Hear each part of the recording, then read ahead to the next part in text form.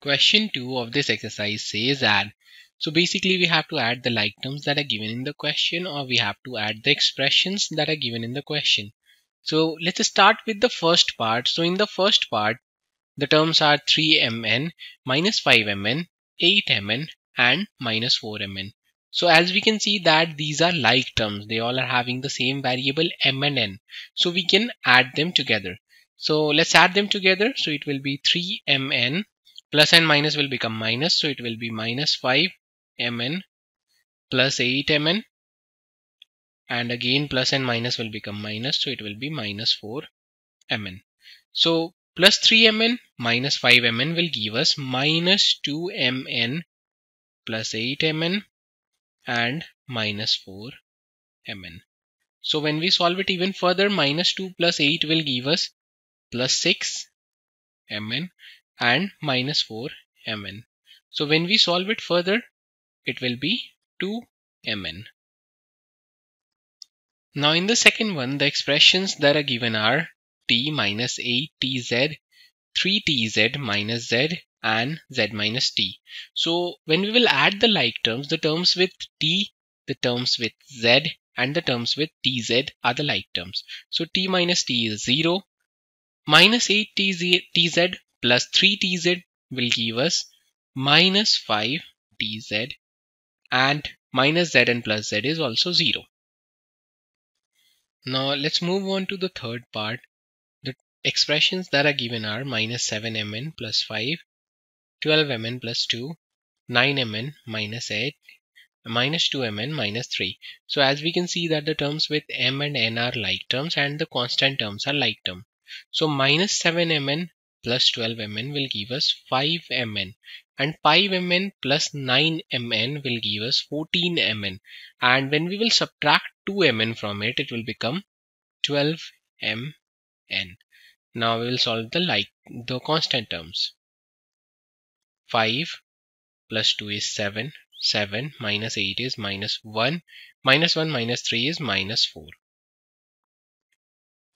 Now let's move on to the fourth part. The expressions that are given are a plus b minus 3, b minus a plus 3 and a minus b plus 3. So as we can see that the terms with a, the terms with b and the constant terms are the like terms.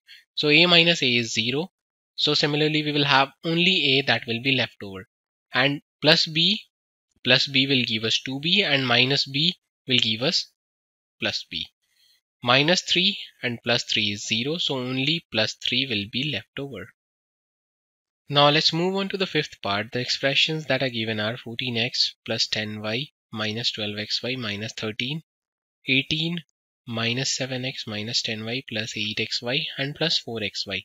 Now we will solve the like terms. As we can see that the terms with x is the like terms.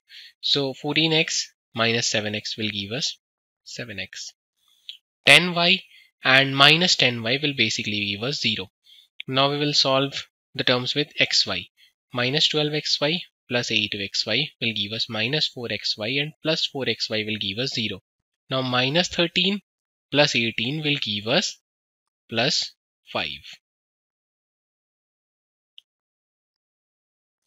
Now the expressions that are given in the sixth part are 5m minus 7n, 3n minus 4m plus 2, 2m minus 3mn minus 5. So the like terms are the terms with m, as we can see. So these are the like terms. 5m minus 4m will give us 1m, and plus 2m will give us 3m. Now we will solve the terms with n. Minus 7n plus 3n will give us minus 4n. Now we will solve the constant term. Plus 2 and minus 5 will give us minus 3, and we will write minus 3mn because there is no other like terms with m and n. So we will write it as it is. Now let's move on to the seventh part. The terms that are given are 4x square y minus 3xy square minus 5xy square and plus 5x square y.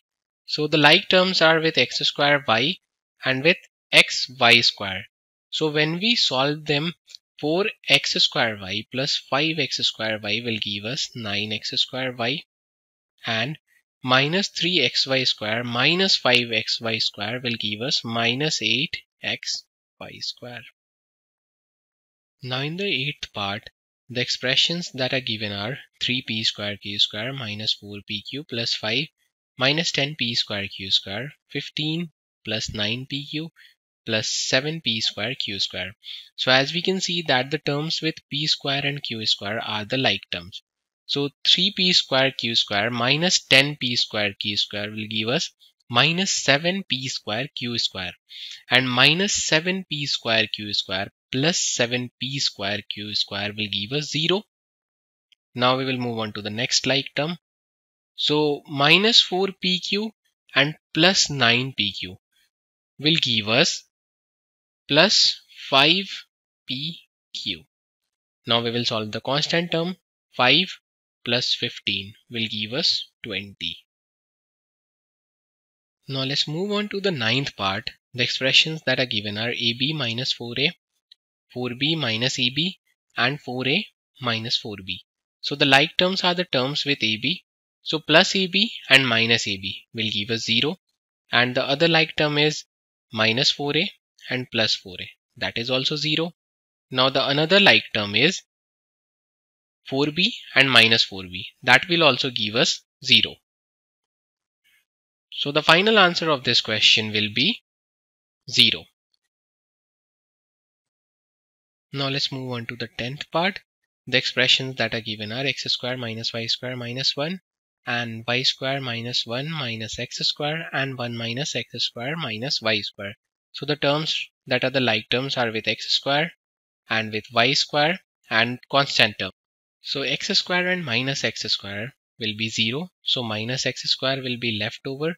Similarly, minus y square and plus y square will be 0. So minus y square will be left over. And minus 1 and minus 1 will be minus 2. And minus 2 and plus 1 will be minus 1. To learn more about how QMath can help you crack school and board exams, explore QMath Leap, a live online classroom program run by highly experienced and committed teachers.